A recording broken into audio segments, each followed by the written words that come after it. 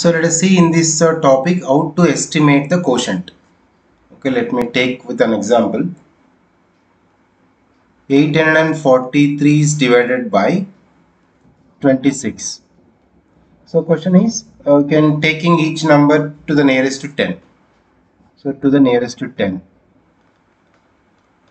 To the nearest to 10. That meaning is we need to make each number to the nearest rounding off to the 10. Then we go for the division. To nearest to 10 we need to observe the units place, right? If its units place is less than 5, the number remain as it is and units place will be 0. Replace that units place by 0. Divided by 26. Units place is more than 4, that means 5 and above. Then tens place should be increased by 1. So 3 and this remains 0. We learn already. Now this value you can calculate. So 840 divided by 30. Normal division you can do. 0, 0 cancel. 84 divided by 3. That is 3 2s are 6, 24, 8. So 28. So 28 is the number to the nearest to 10, this division. Right? Let us see one more example. 972 is divided by 462. Okay, so is approximately to nearest to 100. Let us take nearest to hundreds. So already we know how to make to nearest to 100. That is we need to observe tens place. Nearest to 100 means tens place you should observe. Both are here more than 4, right? So we need to increase the previous. 9 becomes 10 it is. And these two places zeros divided by tens place is more than 4. So more than 5 and above. Immediately you should increase the previous hundreds place 5. These two are remain zeros. So using this 1000 divided by 500, that is 2 directly. Okay, cancel this 2 zeros.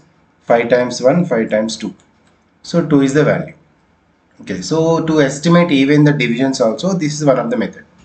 And sometimes we can get some problems even in fractions when you are doing divisions. Let me show you an example. If you want to divide 67 divided by 24, okay, this is nearest to 10. If it is nearest to 10, what you should do?